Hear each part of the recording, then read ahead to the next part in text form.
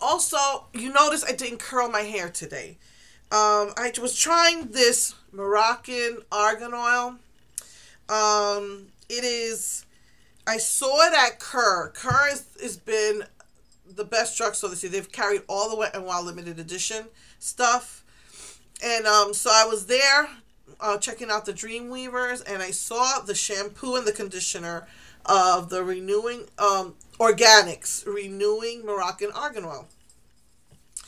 So I bought the shampoo and the conditioner, and my first impression was, I don't know. I washed my hair with it, conditioned it, and it was, it felt soft. But when I put the dime size of this, well, actually, I didn't even find this yet. I found this later on.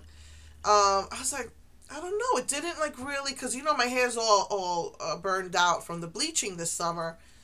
I was like, not really that impressive. But then I found out about this, and then it has a deep conditioner. So I bought the deep conditioner, and that really made my hair soft. And but then I put this with it, and still, I was like, it's still not looking nice enough. So the bottom line is, this is what I found works. A dime size doesn't work. I used the deep conditioner, and then I put like a giant silver dollar amount in my hair. And I really, really put that in my hair while my hair was still wet. I mean, it was towel dried. And the next day, my hair came out so nice and soft. It didn't look, you couldn't see any of the fried ends. It looked so pretty. So I decided to try that again for today. And I don't know what I did wrong, but it didn't work. It didn't work. It didn't look as pretty as it still looks kind of dried and fried. So I don't know.